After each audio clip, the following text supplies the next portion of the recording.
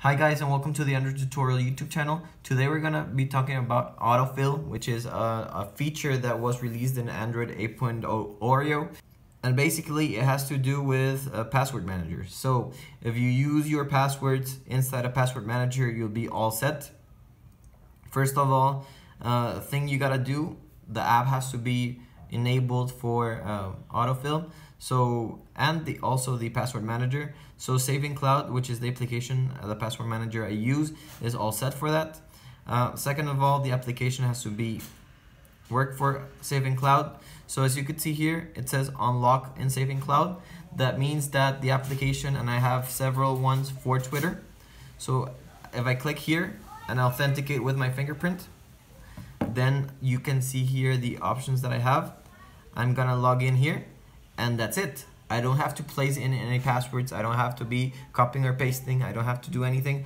I just authenticate with a registered Saving Cloud Autofill application, and that would be basically it.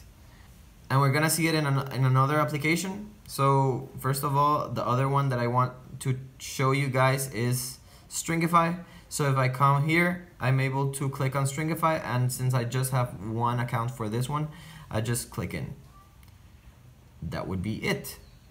So basically, how would you enable this? First of all, we gotta go to configuration, and then all the way down to where it says system, and then where it says languages and input, and then go to advanced and go where it says autofill service. So you'll have here the services that you want, and you will be able to add more. This will take you to the ones that we have enabled. Obviously, Saving Cloud is not here as it's being used, but LastPass, Dashlane Free, Keeper Password Manager, and 1Password are available.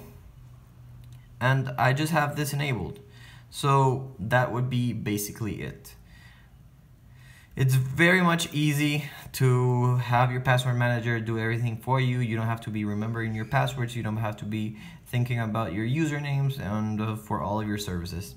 So this has been a really quick tutorial on how to use Saving Cloud. I think that it's one of the best applications there are on the Play Store, and I really like it because it's a one-time payment compared to the others, and the developer is very much active. So if you have any questions, leave it in the comment section below. And if you like this video, give it a thumbs up and subscribe to the YouTube channel, as that helps us a lot. And we'll see each other in the next one. Bye.